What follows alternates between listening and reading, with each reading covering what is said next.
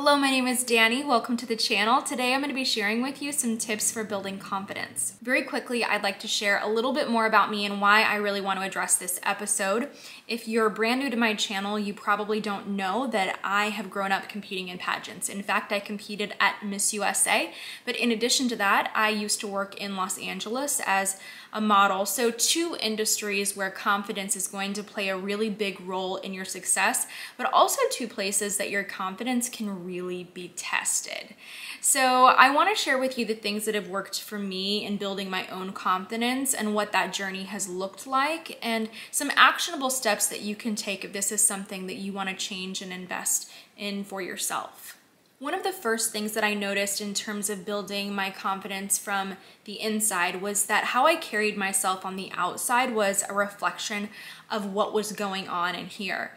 And throughout my journey within pageantry, I started devoting more and more time to working out in the gym. And initially I did this because I wanted to look good during the swimsuit competition, because I wanted to be competition ready.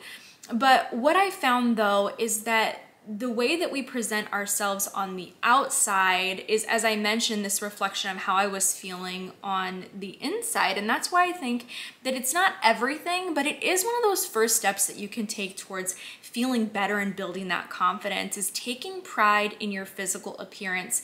And we've also seen too that when people become depressed or they stop caring, that oftentimes they will neglect their physical appearance or hygiene. So we can kind of see this going both ways. And I think that when you change the way that you dress or do your hair or maybe do your makeup or whatever it is that's going to make you feel better about yourself, when we make those outer changes, that starts to affect how we can feel on the inside. And to me, they're really connected. It's like this circle. One is going to affect the other. This is why I think that when we work on improving how we look on the outside, and whatever that version of beauty is to us, or whatever that version of confidence looks like to us, when we can reflect that on the outside, we're also going to start feeling it on the inside as well. Next, I want to encourage you to try new things. Try new things that scare you and that push you outside of your comfort zone, because it's so true what people say. When we push ourselves beyond our comfort zone, we're going to learn new things about ourselves.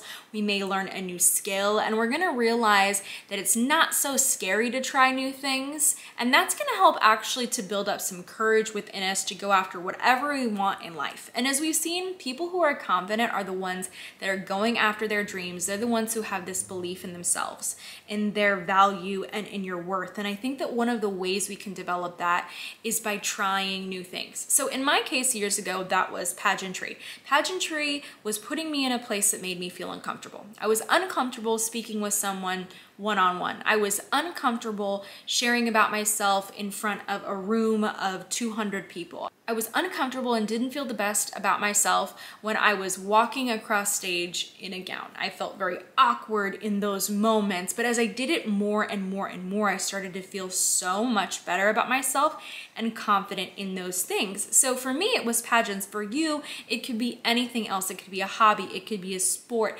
but really anything that's pushing you beyond what you're used to is something that you're gonna get value from in one way or another. You're gonna learn new things, but it does also really foster that sense of courage, and that courage is gonna help to build that confidence as well. So whatever it is, keep going for it. And I'll say that I noticed in my personal life that as I built up that courage to try new things, that it became easier and easier for me to be the one that was first to raise their hand in class or the first person to volunteer. And that was something I was never comfortable doing in the past, but I'm really glad that I've been able to work through that and move past that by trying out new things.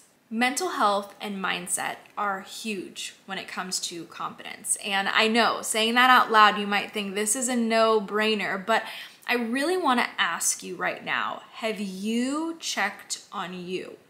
What have you done to check in with yourself to see where you are with your mind? And sometimes this could mean talking to friends, this could mean talking to family members, or maybe a mental health professional. This is going to look different for every single person. For me, changing my confidence mindset was not just about the physical or how I felt about myself, but for me, it was about changing my mindset and the way I approached anything and everything in life. The way I started out on this particular journey of mindset and how I perceived the world was when I was at a really low place and I felt very helpless, and I felt that nothing could be done to change my circumstances. And then I had this idea that there were people out there in the world that were achieving their dreams and doing great things, and that they didn't have to come from a background where they grew up with a silver spoon in their mouth. And to me, that had been such a mental obstacle. So I wanted to learn more about these people who had overcome socioeconomic barriers and challenges. And so without many resources myself, I would walk to the library and I would check out books on self-help and on financial literacy. And those things started to change the way I looked at everything and viewed at everything. And it changed the realm of possibility for me. And it built up my confidence to do things I wouldn't have done in the past or before. Things like investing, starting a retirement account. You see, confidence doesn't just have to do with how we perceive our physical self. Confidence is going to carry over into every area of our life, and it's going to affect how we process the world around us and how we act and how we make choices. And so that's why I think that a focus, of course, on mental health is essential, but also on mindset and the way that you're viewing things. So be very protective of your mind, who you're surrounding yourself with, and what you're allowing to come into it.